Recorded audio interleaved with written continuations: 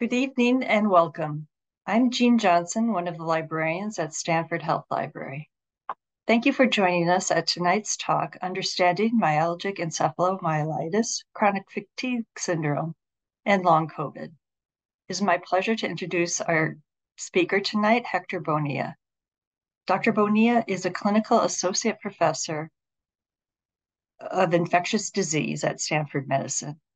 His experience treating HIV, HCV, combined with his interest in inflammatory response, is the driving force behind his desire to understand ME/CFS. Since the beginning of the COVID-19 pandemic, he has been an investigator in several outpatient clinical trials and long-term post-COVID follow-up studies. Dr. Bonilla is currently the co-director of Stanford Healthcare's Long COVID Clinic. The clinic follows more than 800 patients with post-COVID symptoms and participates in several long COVID studies. He's a member of several subcommittees of the Recover Initiative, which was created by NIH to study the long-term effects of COVID-19. His patients are his inspiration, and he is committed to continuing research to seek answers to their health challenges. Doctor, I'll turn it over to you. So, good night. It's a pleasure to be here, and thank you for the invitation for this kind of lecture. And I want to be thanks to the university, Stanford Healthcare, and the for support the clinic on those programs, as well as philanthropy to support our clinical research. Today, I want to just share with you my intake about these two conditions, ME/CFS and long COVID syndromes. So let me want to share my. So I want to just, this work has been a work of multiple people collaborating in this kind of studies, a multidisciplinary clinic with research and network of collaborations. I want to thank my immediate collaborator, Dr. Linda Ginn, Dr. Robert Schaefer, and our PAs in the clinic, as well as the work collaborator for the autonomic clinic, Dr. Mitch Mikles, Dr. Fritz Young for cardiology, and Dr. Orlin Sun-Pin for sleep medicine, as well as our students, as well as many consultants that have been helped to build all this kind of clinic, as well collaborators in research, Dr. Upinder Singh, and Dr. Pras Jonathan, and Dr. Mark Davis and Sharon Champion and Recover. The objectives of this presentation is try to have the definitions and epidemiology, ME/CFS, as well as long COVID, the model for the illness, the inflammatory inflammation, as well as mitochondrial dysfunctions, the definition for long COVID, the model of this illness, and again, the link in between the long COVID and ME/CFS. So the diagnosis of chronic fatigue has been based only clinical criteria because so far we don't have no clinical biomarker or metabolic or biomarker for this kind of conditions. So the diagnosis is based in different clinical criteria, and the most common or recognized criteria are the CDC of Acura criteria that establish a chronic fatigue after having extensive exclusion of other illness and the symptoms persist for more than 6 months. The Canadian consensus criteria, they outline the post-serum malaise and the pain and symptoms persist for longer than 6 months. And the more recently in 2015, the Institute of Medicine or IOM criteria. So in this kind of criteria, they propose 5 different kind of diagnoses or symptoms. One is based on fatigue. The fatigue has been severe, that incapacitated, that interfere with the people's personal, social, educational, or professional life. And those symptoms of fatigue persist for longer than 6 months. The post-exertional malaise, defined by exacerbations of the symptoms after physical activity, stress, or stimulations. The unrefreshing sleep or no reparatory sleep, people can sleep for hours and they wake up like they didn't sleep at all. And they are either one of those follow criteria or one of the follow criteria. One is the cognitive impairment or brain fog, and the people know this kind of symptoms in this way, or present the orthostatic intolerance, especially when they're standing up and they feel dizzy, and sometimes people develop some syncope episodes. So the MECF have been shown affect around 2.5 million of people in the United States, predominantly females, and with the age around 33 years old, but range from 10 to 77, and the symptoms can persist for years and even decades. The economical impact of this disease for the society have been estimated over $24 billion. More recently, the CDC developed a survey between 2021 2022 in 57,000 participants. They tried to look in the prevalence of ME/CFS in this population. They found 1.3% of the population have ME/CSF by this survey, and predominant white females, 1.7 versus 0.9, around 60 to 70% of the female population have been affected by this kind of conditions. The second thing they're looking for the distribution according to the age, and they found out the age between 50 to 70 are the age having more affected, but lower in the stream of the life, younger than 18 and older than 70. And the distribution and different kind of ethnicity, and they found the white non-Hispanic as affected more than the rest of the population, followed by Hispanic black, non-Hispanic blacks, and Hispanic population. So our model in our clinic, how to approach this problem is this chronic fatigue syndrome is a neuroinflammatory condition. Inflammation and the brain have been affected with this illness. And I'm going to just bring to you, based on research, mainly that here in Stanford, that we can conclude what is chronic fatigue syndrome as a whole, or we can figure out or this condition as a neuroinflammatory disease. So the first study was a study on cytokines. Cytokines are proteins that we have in the blood, and this is the language of the immune system. Those cytokines direct the immune system to perform one functions, one other one. And there are many studies in cytokines, but the two biggest studies in cytokines came from the Canadians, Landy, that used 34 cytokines in 100 patients with chronic fatigue syndrome and 79 controls. And they found some cytokines having high levels and sometimes low levels. Like in this case, they found IL-16, IL-7, PGF alpha, low levels, and increase of CCL24. In a subsequent study, bigger study here in Stanford, done by Montoya and collaborators, that measure more cytokines, 51 cytokines, the volume of patients increased from 192 participants, 395 controls, and they found a significant high levels in 17 of the 51 cytokines, and its correlation between the changes in cytokine and severity of the illness. But they found out two cytokines stand out from this study. One, resistant, was at low levels, and TGS beta was in higher levels. The question is why this variability? Why different studies doesn't agree in how they send cytokines? For me, this explanation came from a study done from a year younger that showed the variability in the cytokines. In this study include 10 females with chronic fatigue syndrome and 10 females as a control.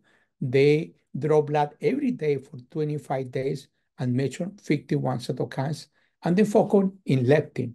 So in here, in this kind of graphics, we see the 10 patients, and in green represent the cytokine leptin. And you see the cytokine leptin sometimes up, sometimes down, a lot of variability over the time in all the patients. But they are very important and simple question to the patients. Tell us about the fatigue. And they found a straight correlation between cytokine levels and the degree of fatigue. So this study telling us directly or directly or indirectly, the cytokines are the drivers of the symptoms in chronic fatigue syndrome. So modifications or inflammation or modifications on cytokines will be one of the ways we can approach these kind of conditions. The studies in cytokines and spinal fluid, they again show in the patient with chronic fatigue, they have low levels of IL-10. So it implies there's a different responses in the brain. So how we can determine cytokine inflammations in the brain, because in the spinal fluid doesn't mean what happened in the brain tissue. So, and what happened with the changes in the activities. So there's a study looking for the impact of exercise on cytokine levels, and they found out the exercise can induce inflammatory response. In this study of 24 patients with chronic fatigue syndrome, matched with a 24 sedentary control, measured 51 cytokines, and followed by exercise, and they found 10 cytokines change between the two groups, A increase and 2 decrease, but the changes in the cytokines from the same activity between the controls and the patient were a different cytokine profile. Like indicate exercise can induce inflammatory responses. In this kind of graphic, we see the connectivity of the different kind of cytokines. In blue, we see low levels of cytokines. In red, high levels of cytokines. The small circles means small changes, big circles, big changes. And we see the connectivity of the red dots compared to connectivity of the red dots in the controls are completely different. So maybe this kind of cytokine profiles may help us to make a diagnosis of chronic fatigue syndrome complete with a healthy population. So when you're talking about the brain and inflammation, we need to study about the cells that are implicated in the inflammation. It's the microglial cells. The glial cells in general, they are around 10 to 15 times they outnumber the neurons. So the role of the glial cells is very important to maintain the brain function. And there are three major populations of glial cells: the astrocytes, oligodendrocytes, and the macroglial cells. And the macroglial cells is the inflammatory cells that is going to mediate all the immune responses in the brain. So these cells have been represent around 5 to 20% of the non-neuronal glial cells in the brain. They are macrophages that live into the brain. They don't leave the brain, but they can be influenced by different factors like inflammatory cytokines. They maintain the homeostasis in the brain, try to maintain the brain clean, removing all the debris. And it's very plastic and dynamic cell because they can go from homeostatic to be reactive state, and they, according to the stimuli or the cytokine presented to them, is going to have a different kind of functions. They can be regulated by specific markers of the cells, can behave as phagocytic cells, and that can behave as antigen-presented cells. It's multifunctional cells. So the way to how we can study the inflammation in the brain. The way to study inflammation in the brain is try to looking for this kind of macroglial cell activation. And the way they do is try to measure this kind of protein called TSPO. It's a protein that is expressed in the outer membrane of the mitochondria, and it's part of transporter of the membrane for cholesterol. So this kind of protein has been a function as a marker of inflammation in the brain present in neurodegenerative diseases and inflammatory brain diseases. And in normal population, they have a low expression of these cells. When you see inflammation, this protein is expressed more, and is a biomarker or glial cell activation. It's a marker of inflammatory responses in the brain, as and a marker of the oxidative stress and mitochondrial homeostasis. We see here in the represented in yellow is the mitochondria, and the mitochondria have structures, different structures, the outer membrane, the inner membrane, the intermembrane space, and in top of the intermembrane space, we have all the proteins to transport electron important for the synthesis of ATP. And here in between the two, in the intermembrane space, this compartment where all the metabolism of glucose occur on TCA cycle. So when you use this kind of technique using carbon-11, tagging this protein called TSPO, we're able to see things that we didn't see before. In this PET MRIs, we see the contrast in between normal patients into the left and healthy control. When they found out with this technique, a large expression TSPO that correlate a large expression inflammatory responses. In the left, you can see the difference with a highlight all the brain in patients with chronic fatigue compared with the healthy controls. But in addition, they found uptake in the cervical area, in the neck, in the parotid gland. So the question is only other areas have been inflamed.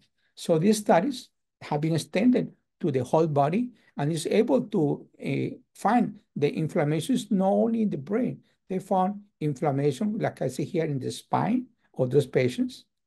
Compared with the healthy control, there's no uptake.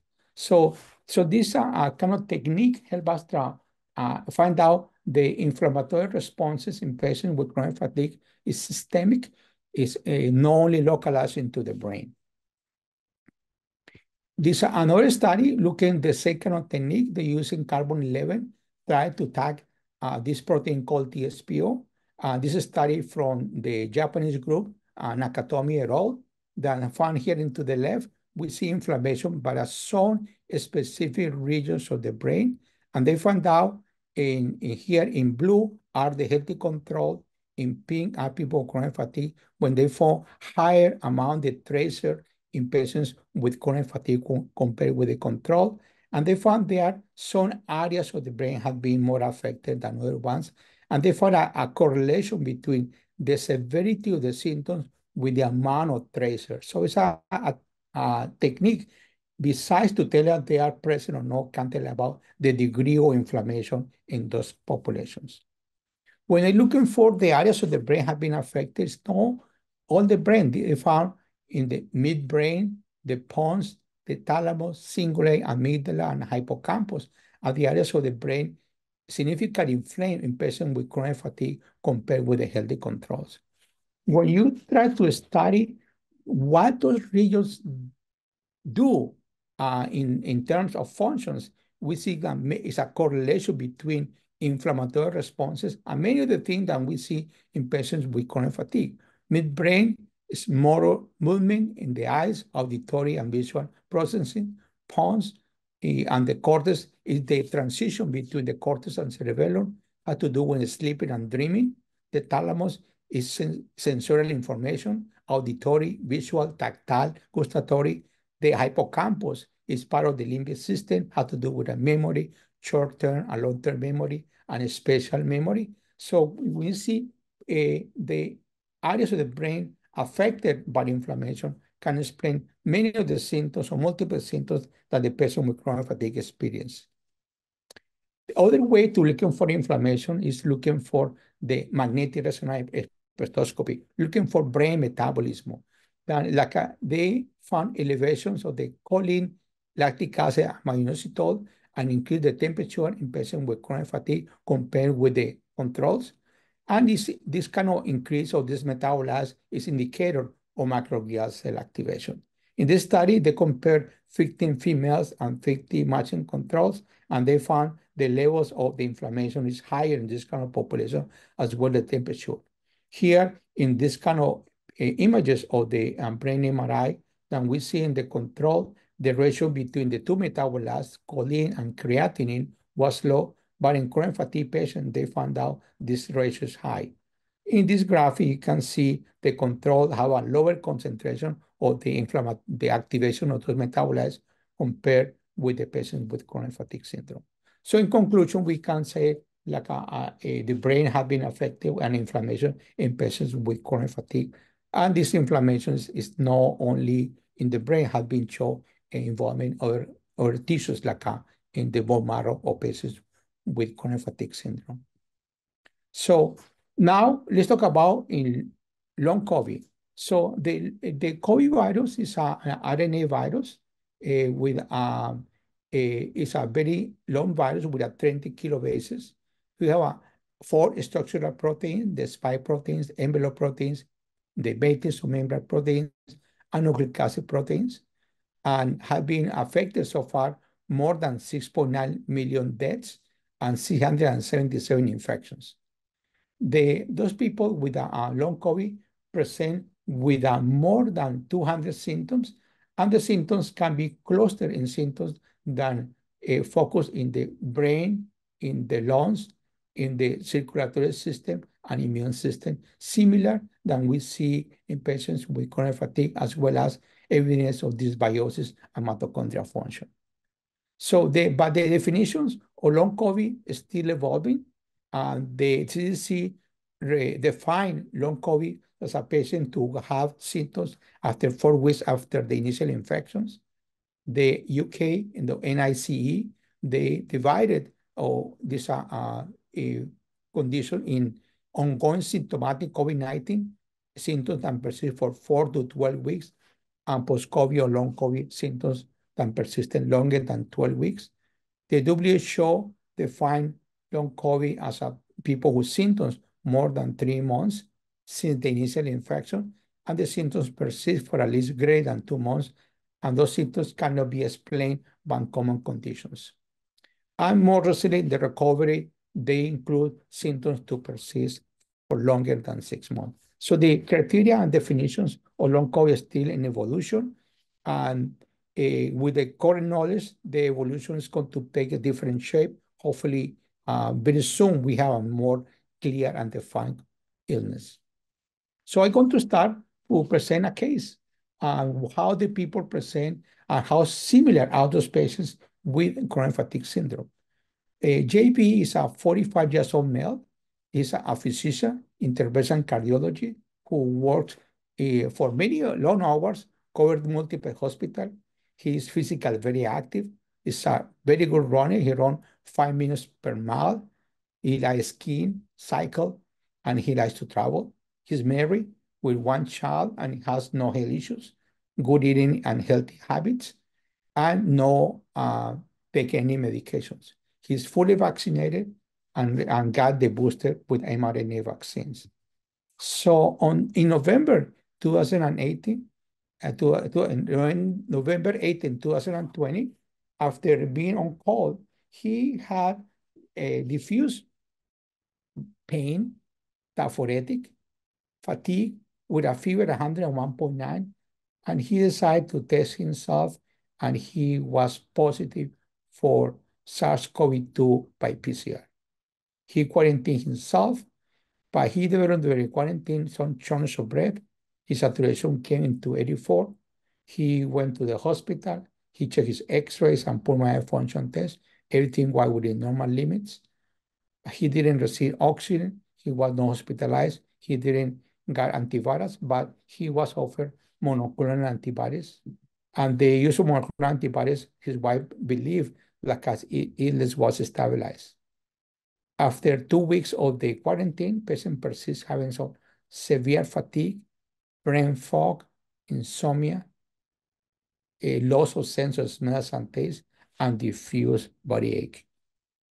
His fatigue now over the time getting more constant. By the afternoon, the patient is completely exhausted. No resting doesn't help him to getting better. And his symptoms worse by physical activity, stress, and overstimulation.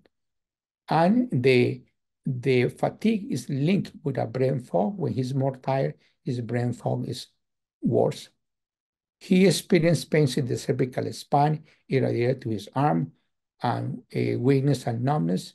He has a complete work count negative He was not able to do any exercise or any working. Liftings have difficult to lift activity, carry things, pushing, pulling, reaching overhead, and problems with meal preparations. He had difficulty to make some house chores and yard work, and his numbness in distal extremities is getting worse. He have a skin biopsy, and the skin biopsy was suggested of a small fiber neuropathy. His cervical MRI was show hypertrophy bone and narrow in C5 and C6. The patient continue with struggles, feel exhausted. His wife sometimes need to help him to get out of the car. In June 2020, he decided to stop working because his symptoms very incapacitated. His fatigue had been affecting his function. The brain fog is getting worse, having unrefreshing sleep, having orthostatic intolerance, crash after activities. He has insomnia that is worse with the physical activities. He have a complete workup for X-rays, pulmonary function tests, MRIs have been complete negative, and they was diagnosed with a possible hypothyroid, but the rest of the labs are complete normal. He had been followed up by the PCP, neurologist, pulmonary, sleep medicine, and neurosurgery, and without any findings or answers to his questions. And in January 2024, he came to the clinic. When we see this kind of patient, is very, very similar than our patient who's suffering chronic fatigue syndrome.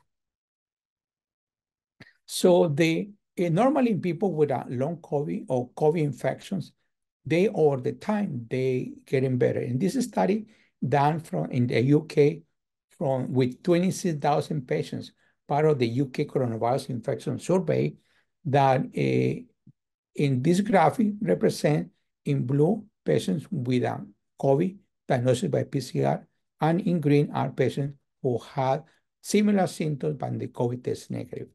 You see in green the patients after, and in here in the X, we have the weeks, 5, 8, 12, 16, and 19 weeks. And we see in green the patients at 5 weeks, only 2% have some symptoms, and over the time, very fast, the patients recover completely. However, in patients with COVID infections, the illness over the time improves, in this case, from 11.4% of symptoms to 3% of symptoms at 12 weeks, but over the time, the symptoms disappear but remain plateau after 16 weeks. So in base of this kind of studies, we can conclude many of the people with COVID infections, they have some symptoms, but majority of the people response have been estimated like 1 in 10 patients with a COVID infection develop long COVID symptoms. So during this kind of time, it's very important to give some support to the patients about the symptoms, just a way, resting, good eating habits, and because eventually the illness disappear. But however, in 10% of the population, they can get infected, can persist the symptoms, and we call long COVID. So it's important to understand the dynamics of the COVID infections in regular populations. In the initial, early in the illness, we see the infection with a high predominant viral response. And over the time, 5 days later, the viral response starts declining. But they follow this kind of viral declining, we see increase in the inflammatory responses. A study done in Mount Sinai with 1,500 patients who had acute COVID, and they measured inflammatory cytokines. They found IL-6, IL-8, and TNF-alpha are predictors of survivors in these populations. And there's another study looking for TGF-beta, and this TGF-beta cytokine that block the NK cell function. Their cells are important to fight viral infections, and they found out high levels of TGF-beta correlate with poor outcomes and higher viremia. But the question is, what happened after the people pass the acute and subacute phase or inflammatory phase of acute COVID in post-COVID symptoms. This area has been already more information is coming and have been found out mitochondrial dysfunctions, amyloid depositions in those patients, systemic and local inflammation, disturbances in the immunological responses, hormonal imbalances, and virus persistent in this kind of population. But the question is, can we predict who develop long COVID or not? This study from the UK, they look at patients who report having a COVID test positive by PCR and report symptoms. They found out at a month after the symptoms, 13.3% based on persist symptoms, 8 weeks, 45%, and 12 weeks, 2.3%. So, and they found out the symptoms to persist in this population were the fatigue, the headaches, dyspnea, and anosmia. And they found out this kind of group to high risk to develop this kind of persistent symptoms correlate with old age, high BMIs, females, or people who have more than 5 symptoms at the time of the diagnosis or 7 days after diagnosis of acute infections. In another study, they looking about what other factors can predict the development of long COVID. In this study was 309 patients who have acute COVID, and they follow over the time and see which patients have persistent symptoms after the 28 days of the symptoms. They have some questionnaires, the blood collections, and they try to identify the any markers can predict the development of long COVID. And they found out if the patient has diabetes type 2, has a SARS-CoV-2 anemia, EBV, viremia, or autoantibodies, those kind of markers can predict the development of long COVID. But so far have been several hypotheses have been proposed for developing long COVID. One is the virus persistent, and there's evidence the virus can persist in multiple organs, in the brain, in the muscles, in the gut, even after 6 months, 203 days after the initial infections. The gut has been proposed as a potential reservoir of this kind of virus, and have been shown the virus in pieces of the virus in the gut epithelium. Mitochondrial dysfunction, the activations of the immune system, dysbiosis, so changes in the diversity in the microbiome, like have been already reporting in chronic fatigue patients and long COVID.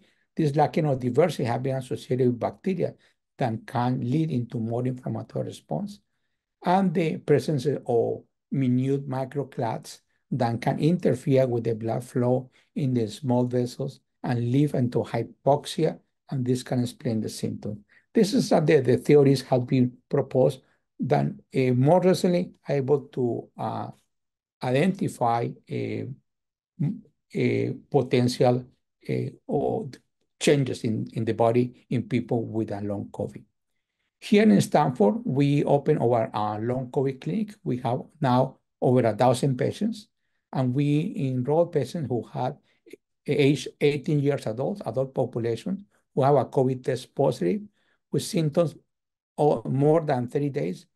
And we had the data from the 150 patients enrolled between May 2021 to February 2022. And we see, again, the distribution is kind of mirror the distribution that we see in patients with chronic fatigue presented recently by the CDC, where age between 30 to 60 are the group more affected and lower in the strengths of the age, younger than 20 and older than 80, they have a lower prevalence of long COVID symptoms. The other thing with durations of the symptoms, the symptoms even persist for more than 2 or 3 years now. Follow up, we see patients who have symptoms almost 3 or 4 years since the initial infection. So symptoms persist like we see in patients with chronic fatigue syndrome. The major risk factors of comorbidity we see obesity, hypertension, chronic lung diseases as a most frequent comorbidity in the population with long COVID symptoms. And we see here the females have been affected. Around 60% of this population were females, and possible there are some hormonal factors that can influence the why the female have been affected more.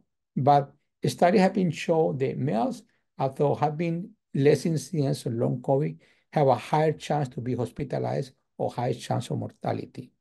Obesity have been considered as a risk factor and have been found out the COVID virus able to replicate in adipocytes and cause inflammatory responses. And this can explain why maybe obesity as a risk factor to develop long COVID symptoms and more severe COVID infections. And we see in this kind of graphic, we represent all the symptoms that we see in patients in our clinic. And again, we see the fatigue, the post-exertional malaise, brain fog, the unrefreshing sleep, and lethargy as the most common symptoms in this kind of populations. So we decided to investigate this problem better. And again, here we see the fatigue, post malaise, brain fog, and unrefreshing sleep as the most common symptoms. Females have been affected more than males, and the symptom we see more common in females was the fatigue, the insomnia, and changes in the taste.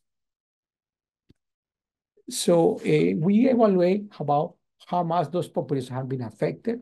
We use the functional status, where 1 is patient has no symptoms and 5 patient completely incapacitated in bed.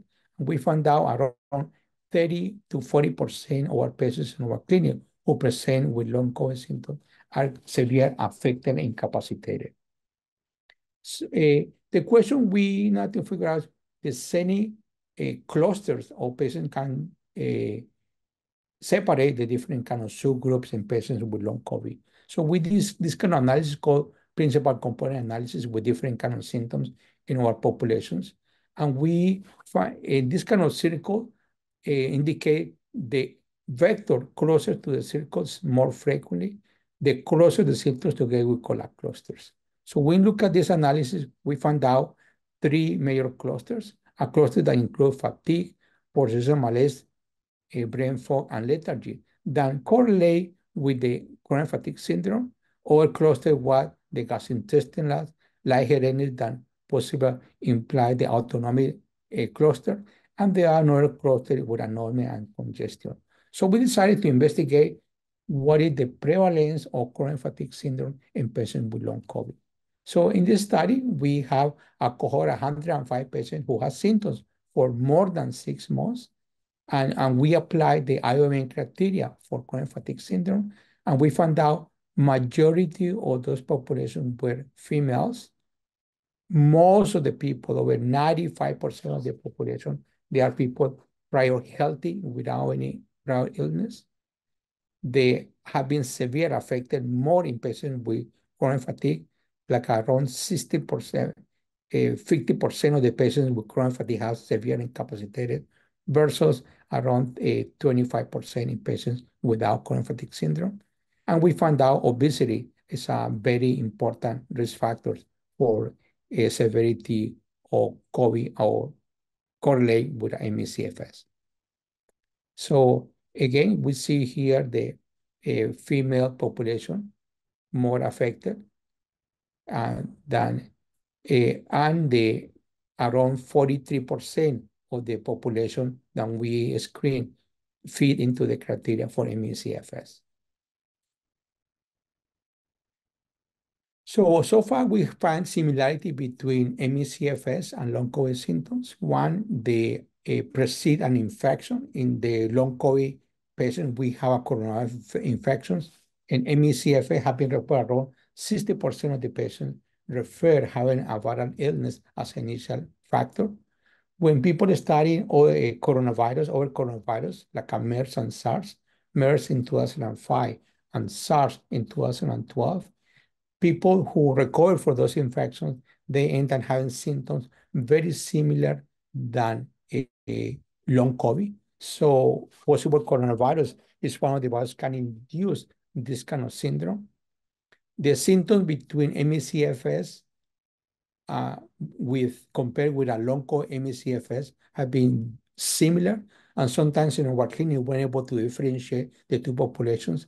Females have been more affected. We have no biomarker, but we know in both conditions, persistent inflammation, neuroinflammation have been demonstrated, and mitochondrial dysfunction have demonstrated in both conditions. So in our clinic, we try to expand our clinic. Now we are seeing over 10,000 patients with a chronic fatigue syndrome. We try to be more providers, try to expedite how soon we see those patients in the clinic. The creation of the long COVID clinic make to expand our program, and we are awarded for a NIH grant, try to promote education to the community and to healthcare providers to understand these kind of conditions, and less to understand the dynamics and diagnosis of these kind of conditions. We are doing some projects try to evaluate the cardiovascular problems, the sleep disorders, the effect of vaccines in COVID, as well as the sensitivity to alcohol.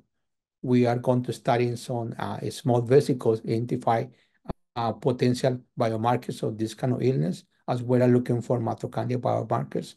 And we are going to start soon a trial, try to understand the post-exercise malaise in patients with long COVID. And we are participate in different treatment trials. We just complete the Paxlovid trial. The manuscript hopefully is going to be submitted publications in the next couple of weeks. I want to just bring this kind of paper. I think for me it's a very important paper published in January this month in Natural Communication from the group from Amsterdam, and they're looking for muscle abnormalities worsen after post-exercise malaise in patients with long COVID. As you know, the PAM is the symptom that is very landmark in chronic fatigue syndrome, and we see PAM in over 80% of patients with long COVID. In this study, enrolled 25 patients with long COVID and 21 controls, matched by age and sex, and the control are people who have a COVID infection and full recover. They collect blood and muscles biopsies, and before and after exercise.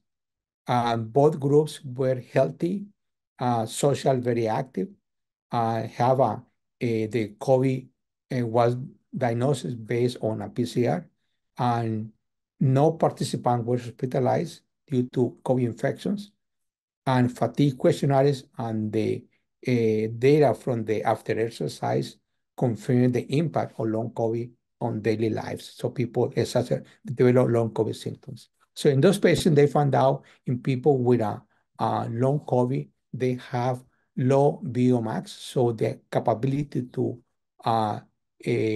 absorb oxygen decrease, the power peak is decreased, as well as the gas exchange, CO2 and oxygen have been lower in patients with long COVID.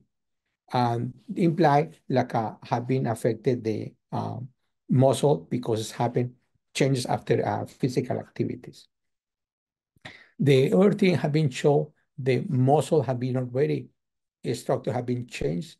In the muscle, there are 3 different kind of fibers, and the type 1 fibers that depend on oxygen and the mitochondrial function. Here in dark, in gray are fibers 2X and 2A. There are some fibers that depend on the glycogen metabolism. They are more anaerobic. If we see in the bottom line, the healthy control, they are more like a darker cells. Oh, sorry. And darker cells that imply a lot aerobic metabolism. And in patients with long COVID, this kind of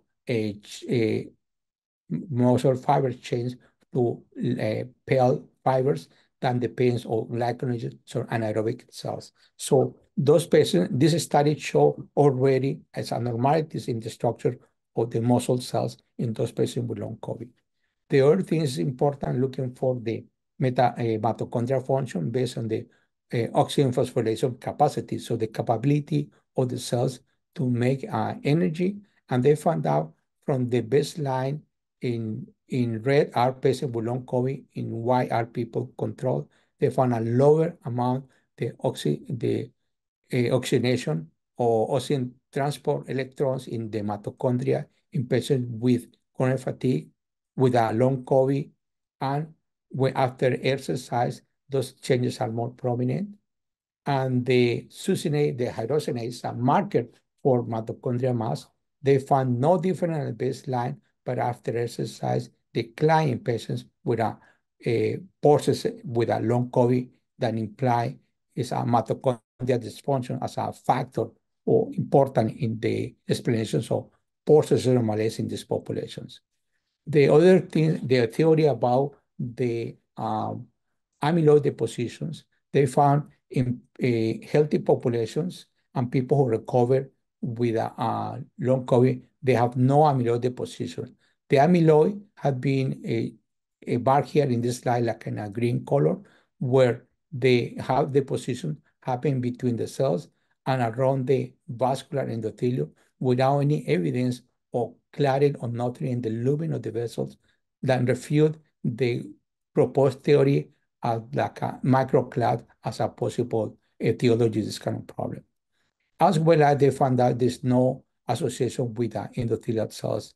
We see in the here in the graphic in the B panel, the amyloid depositions content they found in the baseline patients with long COVID here in red higher amount of amyloid deposition, and after exercise, this amount increased. So baseline, they have a high amyloid, possible biomarker of this kind of condition, and this amyloid deposition increase with a physical activity.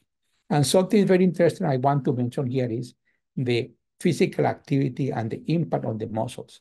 They found out in patients with a long COVID, they have a muscle atrophy. Here, big cells are regular muscle cells, and here small cells are atrophic cells. And they found in patients with a long COVID symptoms who have experienced post-seizure malaise have already muscle atrophy, and this atrophy changes increase with a physical activity. Important thing is the necrosis, damage of the muscles already have been demonstrated in those kind of patients, and this kind of damage increased by physical activity. So crashes or induced activity in those patients that lead into a crash can lead into damage or tissue damage, in this case, the muscles. As well as there are some evidence of muscle regeneration that imply by the nucleus of the cells in the middle of the muscles, as well as here in the right lower quadrant panel that you see a regeneration of the cells with a multinuclear cells and basophilic cytoplasm. So the other changes in this study was mitochondrial dysfunctions that have been shown is a reduction of mitochondrial respiration and decrease in mitochondrial content in patients post-seizure malaise, and they have been associated with an increase in the production of free oxygen radicals or ROS. Metabolites have been measured in this kind of patient, and they look at metabolites in the muscles as well as in the blood, and they found the T cell cycle or T carboxylic acid cycle had been decreased in patients with a long COVID, lower levels of creatinine, and this can contribute to explain why those people have a low oxidation phosphorylation capacity or synthesis of ATP, and have been shown changes in the lipid, in the biosynthesis of lipids and glycolysis have been reduced, and as well as lower levels in metabolites that represent purines, pyrimidines, that's important for or represent ATP synthesis.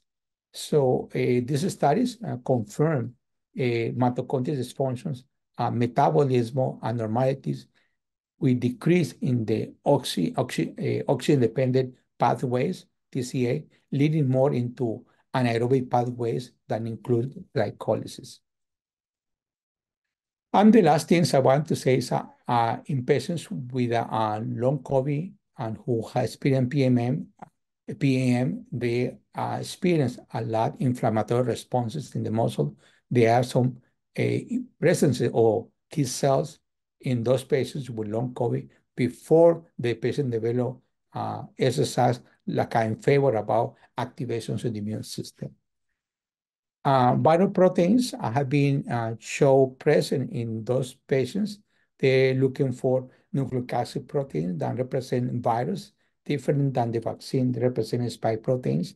And they found the nucleic acid proteins was present in both groups in healthy population and the controls. So this doesn't show any active virus, or this can explain the difference on this kind of condition.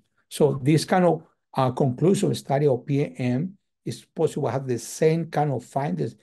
It's possible to have the same kind of findings in patients with ME/CFS than corroborate skeletal muscle structure have been abnormal and in patients with long COVID, and after exercise, they can lead to a muscle necrosis. These disturbances, the local and systemic metabolic pathways, and the tissue infiltration with amyloid have been demonstrated in patients with long COVID, and exercise can induce more deposition of these kind of factors. So I want to thanks for the invitations, and I open here for any questions that you may have. One of the questions in the was addressed was any therapeutics. At this point, we don't have no drugs approved by the FDA for the treatment of these kind of conditions, and whatever drugs that we have is the use is off-label therapies. Therapies that have shown possible benefit need to be studied by the of recovery. Hopefully, other groups can be interested to explore different kind of therapies. Something like is work for those patients is pace is very important. Possible dietary changes may help to control the problems, but still this area need to be support more to do more clinical trials. Other questions about is the long COVID symptoms can affect narcolepsy. So we are studying the sleep abnormalities in patients with long COVID. So hopefully maybe in 2 or 3 months, we have more answers, try to give more information. We see those patients present with insomnia or sometimes hyperinsomnia, interrupted sleep, and unrefreshing sleep. This area is still in research, and they need to be clarified more. About the Paxlovid trial results, the study have been concluded. The manuscript have been already close to be final, and we are hopefully maybe to submit in a couple of weeks. And as after the submission, we can share with you the results of this study. Thank you, Dr. Bonilla, for sharing this very fascinating information. And I want to thank everyone who joined us this evening. If you'd like additional information or resources, Amy has posted the contact, our email for Stanford Health Library. And we hope that you can join us for our lecture next week on adult vaccinations. Thank you, everyone. Good night. Thank you. Thank you.